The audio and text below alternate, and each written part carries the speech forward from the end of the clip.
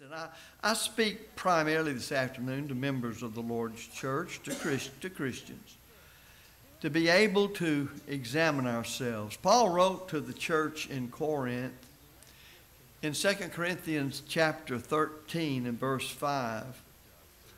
The King James says, examine your own selves. The American Standard says try. So you get the idea of putting yourself to the test. The idea of right kind of evaluation of your life, your thoughts, your words, your actions, and so on.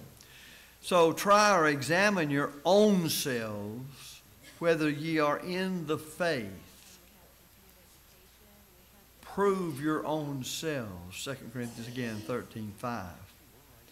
We also have this stated in the 1 Corinthian epistle, chapter 11 and verse 28. But let a man examine or prove himself,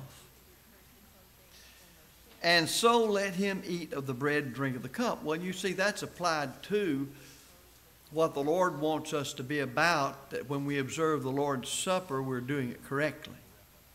It is an act of worship, one of 5, in the worship assembly of the saints on the first day of the week.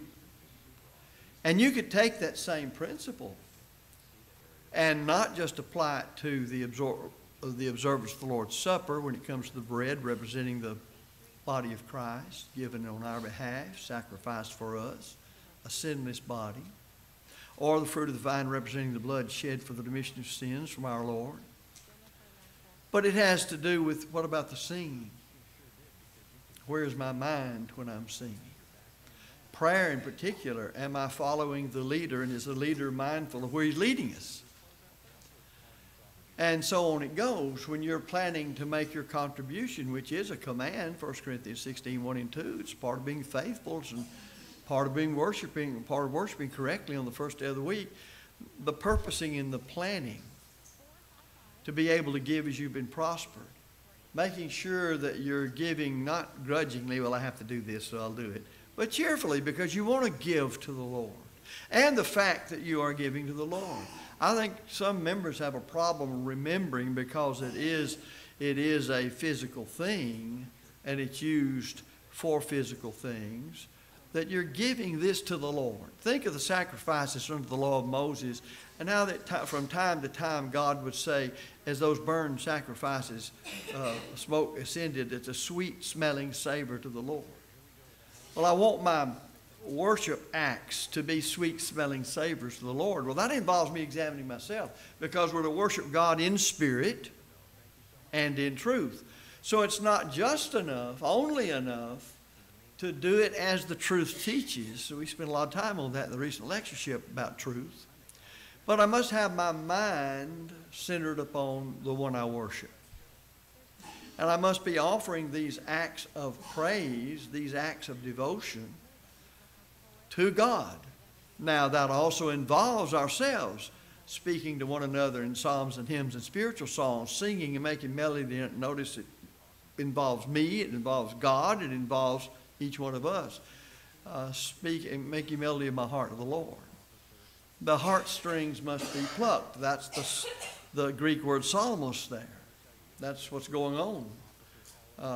That is the idea of it starts in the heart. You know, when you see Paul referring the Romans back to when they became Christians to motivate them to faithful service, he would point out Romans 6, 17, and 18, but God be thanked that you were the servants of sin, but you have obeyed from the heart that form of doctrine which was delivered to you, being made free from sin, you became the servants of righteousness.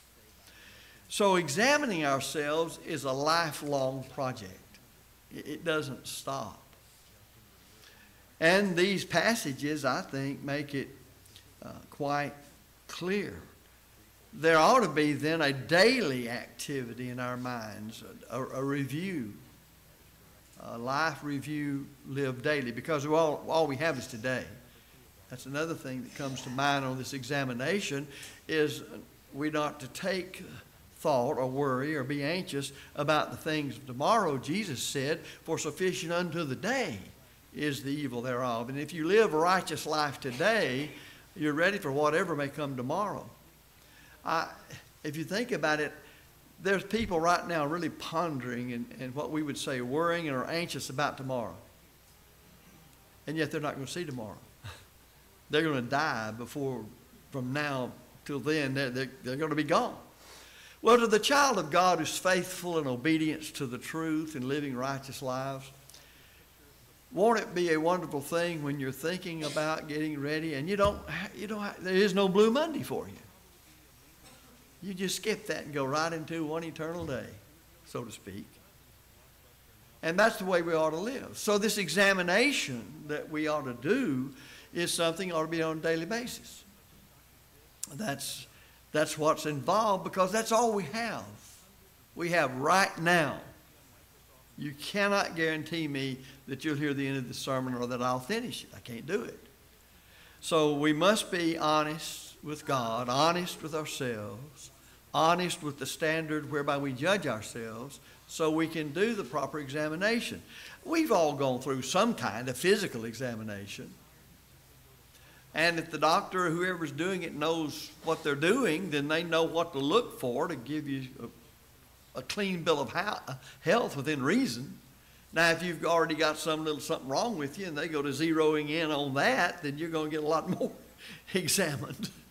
But we understand we want that to happen.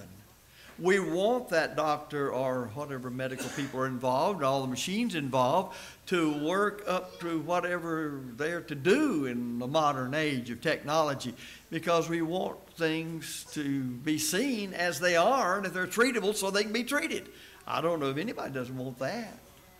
If you can be restored to, as we pray sometimes, to a reasonable amount of health, we want that. But then if that is the case, what about spiritual health? That's the most important. Again, you're going to die. That's all there is to it. Now, it's getting about time to hit the pulpit again, but no, I'm not going to do that. So it's just one of those things that there's something about us. We've always dwelt in a physical body, in a material world, and we've always perceived everything that we deal with through touching it and tasting it and hearing it and seeing it and smelling it. And it's hard to believe that I can exist outside this body. And the Bible said all the time, you are. You are. And that's where you're going to be a long, long time. Well, take out time. You're going to be there forever. There is no measurement of time as we know it. So examine yourself with that reality in mind. I remember when our children were little and we lived in Muskogee, an old brother who had preached for a long, long time. In fact, he's passed away since we lived here. Paul Epps, he's written some of our songs. You may have seen his name. He was from Muskogee originally. And we were visiting at his mother-in-law's house when they came by, Sister Teresa Osborne. And our kids, they were little. They don't stay there long, but they were little. And he was looking at them. He said, you got to remember something. He said, right now your time is just filled up with these kids. He said, they'll always be here. There'll just be kids around your body and your feet and hanging on you, and you're always preparing yourself to take care of their needs, and that governs everything. But he said, it's not going to happen. It's not going to always be that way, and faster than you know it, they're going to be gone. Well, you've heard some of us say that, me included. But the point he was making is you still got to plan for your life when the kids are no longer in the house. That's true. He said, you're supposed to be concerned about them now. Too many homes don't center around their children and what the home is expected to do. But he says, if you live a normal life, you're going to live a lot longer without them being in your home than you are with them in your home. So don't forget that. Well, that's a form of an examination, isn't it? And here was a man that was pretty wise and spent his life as a gospel preacher and studying the Bible. I thought it was some pretty good advice. So we need to be understanding how we examine ourselves. You know, that means I've got to be able to criticize myself, but not criticize myself to the point where I just beat myself down around the ears and I'm just kind of, what is the little donkey's name? Eeyore. That's the way some of us are, if you remember Eeyore. He just sort of looks like you couldn't cheer him up any way you tried. Well, you're not to beat yourself down. You see, you can't stop being human and fallible. You can't. You can't stop making mistakes. You're a human being. If you could have lived the life Christ lived, you could have died on behalf of everybody else. But you've been sinless. Any person who could live life sinless could have died on behalf of others. We can't do that. It took the Lord Jesus Christ coming down and becoming a man and then overcoming the temptations of the devil as a man. Sometimes I think we think, well, he overcame temptations of the devil because he's God. No, he overcame the temptations of the devil as a man. Tempted in every point like as we are, yet without sin. You see, that's talking about man. You can't tempt God. But when he put himself in the form of a man, he made himself subject to whatever we're subject to. And thus the devil had access to him. And he could have sinned, but he did not sin. Now, wouldn't it be wonderful to make that statement about yourself? I could, but I didn't. But we have. All have sinned and come short of the glory of God, Romans 3:23. And the wages of sin is death, separation from God, Romans 6:23. Now, when you become a Christian, you have to come to grips with the fact that I'm a sinner, I'm lost, it's my fault, I can't pass the buck, I did it, or didn't do it as the case may be, sin of commission or sin of omission. And I stand separated from God because I separated myself from God. I can't blame my wife or my husband or my children or my parents or anybody else. I transgressed God's will. And more likely, enjoyed it when I did it. Sin, you know, the temptation to sin can't be something that's something we would abhor. It has to be something that draws us. It has to be something that looks good and so on. So am I willing, first of all, to understand how Satan approaches me when I examine myself? And then as I examine myself, am I able to see the weak links in the chain in my life without becoming an Eeyore? Because I know from the Bible also that I am so important that the best heaven has, of which there could be no better, came to earth and became a man and died for me. You explain that to me. You explain the worth of one single solitary human being. That God himself would come to earth, become us. In a world that he created perfect, and his other creation, man, polluted it, and yet he came into it anyway, without destroying it, so I'll start over, because he had the power to do that. So he could save us out of this mess. So am I able to understand that I have to look enough at myself to be honest and objective and see my sins and weaknesses, but at the same time know my importance in that God sent his only begotten Son. And while we were yet sinners, Christ died for us. So it builds up a proper self-worth. It's not an empty pride. It's not being blown up, thinking of myself better than anybody else. But it is a reality that I'm worth that much. And that therefore I ought to not beat myself down around the ears, but I ought to keep trying to do better. And there's never an end to the self-examination. That's one reason you have such comments as, and why beholdest thou the mote that's in thy brother's eye, but considerest not the beam that's in thine own eye? Matthew 7:3. It all begins here. And if you will notice Paul's instruction to the young preacher Timothy, he talked about it beginning with Timothy first, and then to others.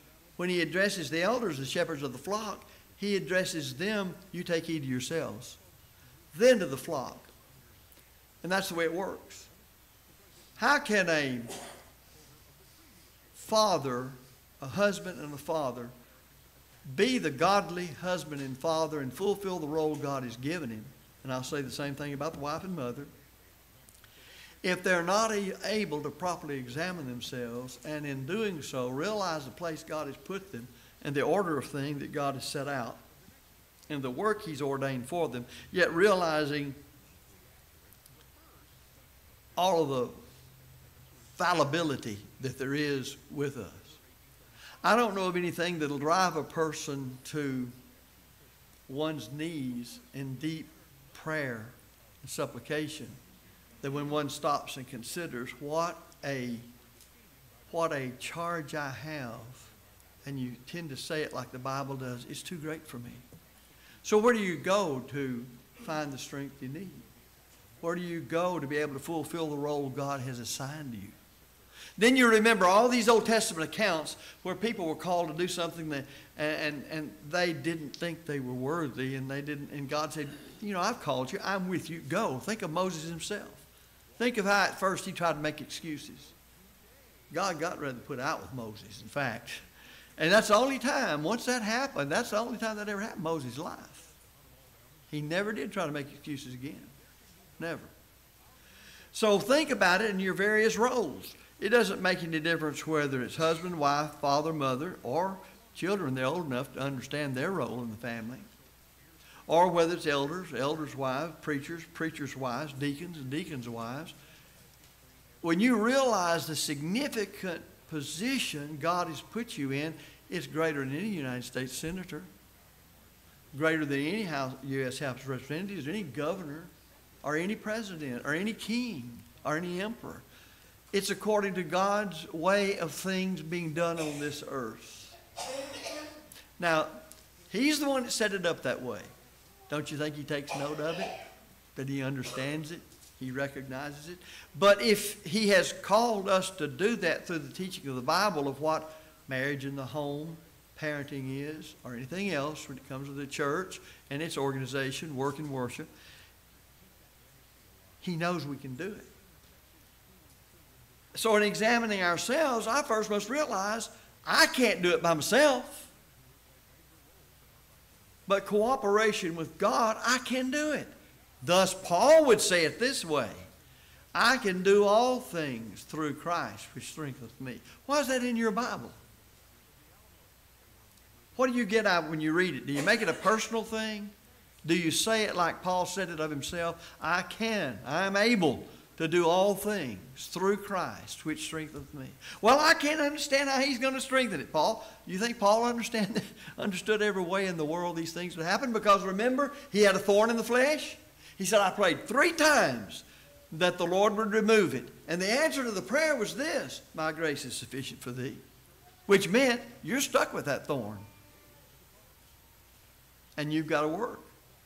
Sometimes things that look to us as they're burdened down and we'd like to get rid of them, maybe if we really looked at it, it would make us draw closer to God in the study of His will and to be closer to Him in obedience to that will, rather than saying, I wish I was rid of this. I wish it was gone. I pray to God about it. And then we end up, that's all we concentrate on. And we lose sight of what life in the church is all about. In the spreading of the gospel and the influence for good, we just lose sight of it because we're trying to get rid of all these little things like that. Now, I'm not talking about sin in your life. I'm talking about the lot we have in life. You can't choose what's going to happen to you. There may be some things we do in life that have brought on things later on, but still, things are going to happen to us. You cannot guarantee me today that you will not be in a car wreck that will paralyze you or put you through all sorts of a mess that will change the rest of your life. Can't do it. You cannot tell me you may have a stroke today that puts you flat on your back for years to come in a nursing home in a vegetative state. You just can't.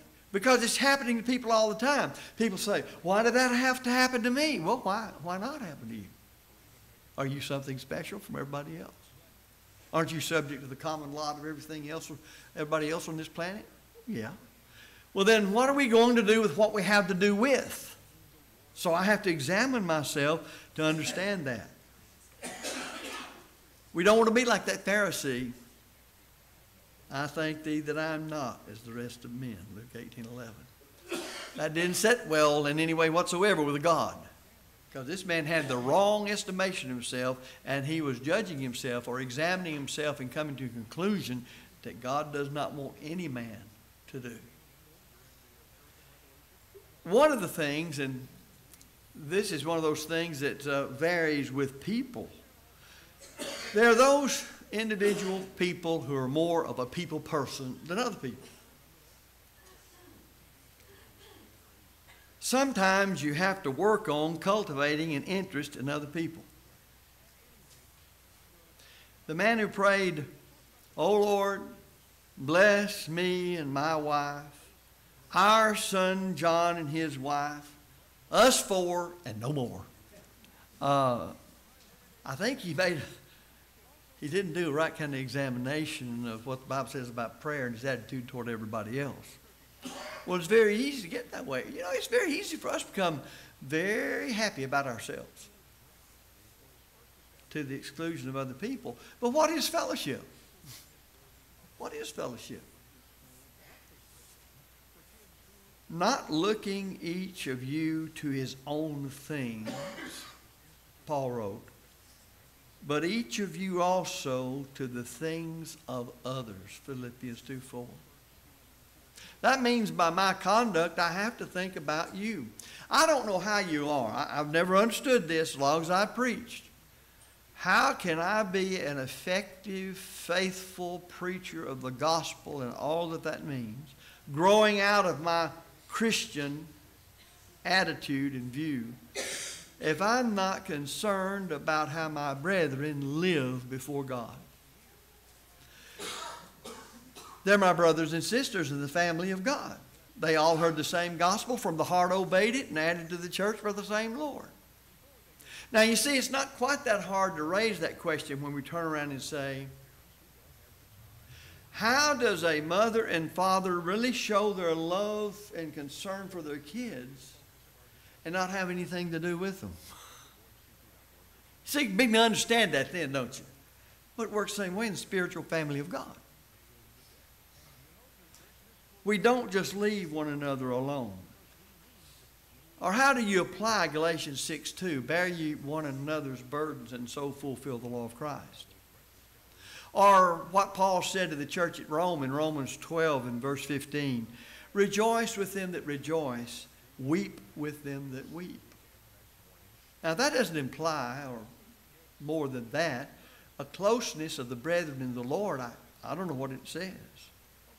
I think it's just summed up, or at least the golden rule is summed up in the idea of whatsoever you would that others have you do unto them, then you do to them. Do unto others as you would have them do unto you. Get it out in that way. So that's an important point, Matthew 7:12. How do you apply that? In other words, there is, when you get in psychology, there's applied psychology. Well, there's applied Christianity, and that's the kind that matters. You can quote Scripture all day long, and you can explain it. You can cause people mentally to understand it if they're doing their part as a student. It's another thing to do it in every situation. Thus, Paul would teach things like, I buffet my body and bring it into subjection, lest after having preached to others, I myself am a castaway. What does that mean? I do the truth that I teach to others. I do the truth that I teach to others. How do you do the truth? Well, you comply with the Lord's will in given situations as that will calls on you to act in those situations. All of it's going to come back now to the matter of self-examination. A teacher asked a small boy what lesson he got from the story of the Good Samaritan found in Luke 10:30-37. He replied this way, the lesson I got from it is that when I'm in trouble, my neighbors ought to help me. The old thought of self-interest. We should think of life in terms of serving rather than being served. It makes life more meaningful, especially Christian, and that word is of Christ, and I'm a member of the family of God. Which means we have to be doing the will of God. I may find this very enjoyable to do, but is it what God said do? Or if he spoke on how to do it, is it how he said do it? There's how we really show trust and faith in God, is taking him at his word. I'm going to close with this. I've got to keep myself fit to live with. You know, a whole lot of problems with people, and it gets into emotional, mental problems, is that when they look down deep inside themselves, they can't stand to live with themselves. I think there is a great place for psychology, but not modern psychology. Go to the one who created us and put us together, and then look at the Bible that tells us how to live. And it's going to deal with the mindset. It's going to deal with the way we're to think and how we're to purpose and the motives. Keep thy heart with all diligence, for out of it are the issues of life, Proverbs 4:23. It has been of interest to me for a long, long time. I cannot tell you. I remember how long. I remember when I took, Jody will remember this, when I took an educational psychology course. And that's designed to try to teach people that at this certain age, this child just doesn't have the ability to do this, so you have to approach the child this way. It's the whole idea behind our different class system. I mean, why we don't try to teach a 5-year-old the same as we would a 16-year-old. Maybe nowadays that's not as far distance between it, but nevertheless, there is that breakdown of things. Well, what we did, they had a little test, and I put all the kids through it. They were my guinea pigs. And I can remember that what they said actually would happen. If you take a child at roughly 4 years old and you start saying, this is to that, like this is to that, you won't get anywhere with them. Their brain hasn't developed well enough to make that. You know why? At least it used to be that kindergartners had the big old round pencils. Supposed to anyway. Because they hadn't developed enough in their motor skills and muscles to be able to handle the regular size pencil. Well, there's no use expecting out of that child in the normal situations it to be able to use what it's not developed to use. When I was a child, I thought as a child, I understood as a child. When I became a man, I put away childish things. You know, if parents don't learn that, they're going to be miserable parents trying to raise their children because they'll expect out of those children what their children can't give them. That's mentally as well as physically. So sometimes people, in dealing with themselves to honestly evaluate their lives, examine it in the light of God's truth, they've got to realize the heart must be the inward man where the mind is. It must be right with God.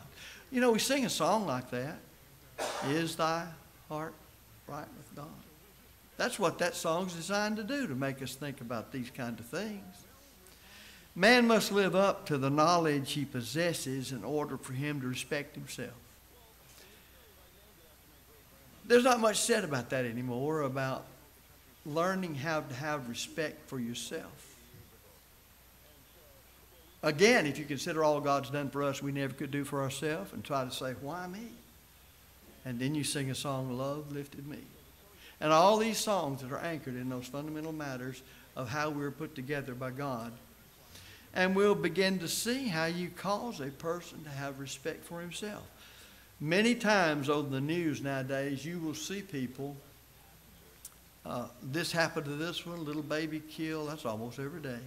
You see this one doing this and that, and you say, how? They don't have respect for themselves. Because they didn't come out of an environment that taught them anything, that showed them how to have any respect, that showed them that they had any worth about them at all. Well, if anything that God shows us in the Bible and all that God through Christ has done for us, you're worth a whole lot. You're worth more than what you can begin to grasp when you consider, for God so loved the world that he gave his only begotten Son, that whosoever believeth in him should not perish, but have everlasting life. But we are made free moral agents. Thus we must, through our intellect, grasp the way of salvation in the gospel, which is God's power to save us, Romans 1:16. And we must realize then that I've got to turn my way around. I've got to turn from a way of practice sin to turn to the Lord's way of practicing righteousness, and that's called repentance. Confess my faith in the Christ and then be baptized for the remission of my sins. That's what I can do in accepting the grace of God. And I'll begin to build up a worthwhile attitude toward myself, toward my family, toward everybody, really. And when you see these people in such a mess, you won't be so angry at them. I'm not saying it won't upset you. But you'll be more like Jesus standing over on Mount of Olives looking at Jerusalem and saying, "O Jerusalem, Jerusalem, thou that killest the prophets and stonest them that are sent unto thee, how often would I have gathered you unto myself, even as a hen gathereth her chickens unto her." Now watch. "And ye would not." So when you start examining yourself, it gets right down to the first principles of the basics of the fundamentals. It's what it's all about. But it all comes back to that, or I could never say to anybody who's not a Christian, you need to obey the gospel by considering what you are before God, where you stand lost in sin, and the need you have to respond to the gospel invitation. I can never appeal to members of the church saying, "Are you living like you know the Bible says you ought to live? Have you stumbled back into sin? Do you need to repent of those sins?"